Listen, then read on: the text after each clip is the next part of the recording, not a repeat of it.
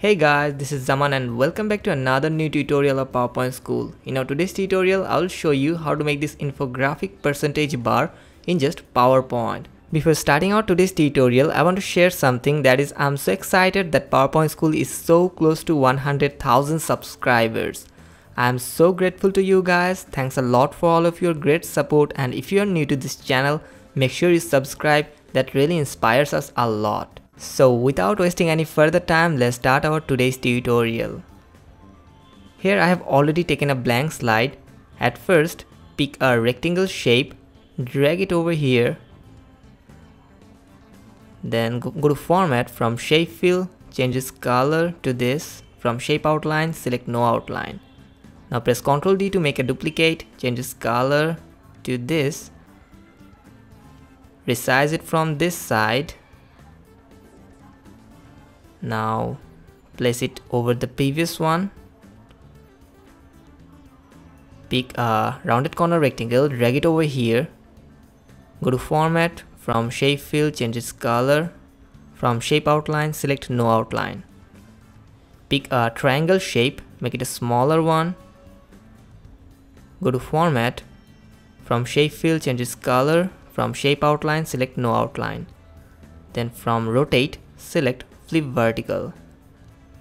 Then bring it to here, place it in the middle, select this 2, and from merge shape, select union. Now we have to pick a text box, drag it over this shape, add some percentage values, select them, set the lines to center, place it here in the middle. Now select this 2, press Ctrl G to group.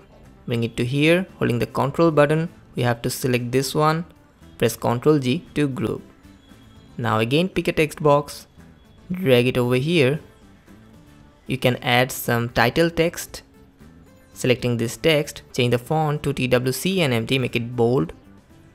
Increase the font size, change the font color, and place it over here. Now we have to select all of them, press Ctrl D to duplicate. Bring them to here, press Ctrl D 2 times more, and we will get something like this. Now from here, select this shape, go to format, from shape fill, change its color. Select this one, again change its color.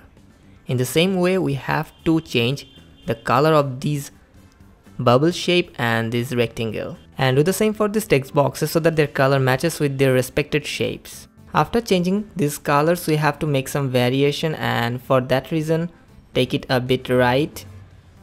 Now change the percentage value. Select this rectangle, drag it from this side. Change this value, drag it to left. Now select this rectangle, resize it from this side, do the same for this one, drag it to right a bit, change the value, select this rectangle and resize it. So actually we are done with creating all the necessary elements. Now select all of them, bring them to here, and before we go to the animation part, we have to do something more. Select the first one, holding the shift key, drag it to left. Do the same for the second one, select and holding the shift key, drag it to the left side. We have to do the same thing for all the 4 percentage bar. And now we can add the animation. Select the first one, go to animation, from add animation, select lines, which is under motion paths. From effect option, select right. Now we have to select this red arrow and drag this red dot to the right. Keep this on click and duration 1 second. Now go to animation pane. From here we can look over animation status and click on this drop down arrow. From effect option, increase the smooth end and press OK. Select this text box. From add animation, select fade, set start after previous and the duration 0.25 seconds. Select this second one. From add animation, select lines from motion paths. From effect option, select right. Select this red arrow, drag this red dot to the right. Then set start after previous and duration 1 second. Click on this drop down arrow, from effect option, increase the smooth end and press OK. Select this text box. From add animation, select fade, set start after previous and duration 0.25 seconds. So now I will use the animation painter tool to copy and paste the animation. For that reason, select the second one, click on animation painter to copy and paste it over here. Now select this red dot and drag it to the left. Select this text box, click on animation painter to copy the animation and paste it on the new text box. After that, again select this animated percentage bar, click on animation painter to copy the animation and paste it on it. Select this red dot and drag it to right. Again select this animated text box, click on animation painter to copy and paste it over here.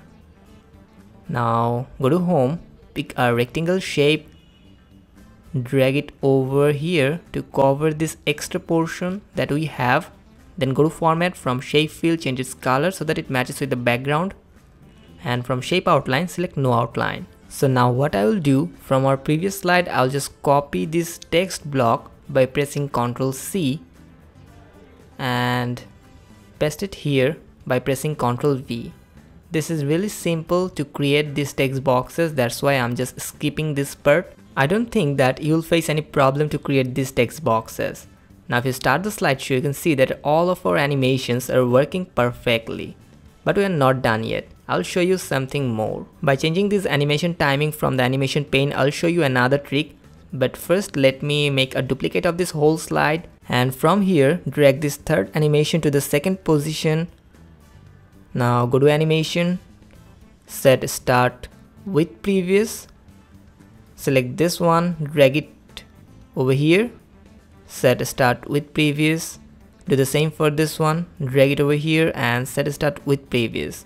Now for this fade animation, select this one, set start with previous, increase the delay to 0.75 seconds, select the second fade animation, set start with previous, do the same for the third one, set start with previous, and do the same for the last one, just set start with previous. Now if you start the slideshow, you can see that our animation are working as expected. You can download this whole template. I'll give the download link in the video description. If you have enjoyed this tutorial, make sure you give a like for this video. If you are new to this channel, make sure to subscribe, share with your friends, and don't forget to click on the bell icon so that you get a notification when we upload a new video. That's all for today. Hope to see you in the next tutorial, and thanks for watching.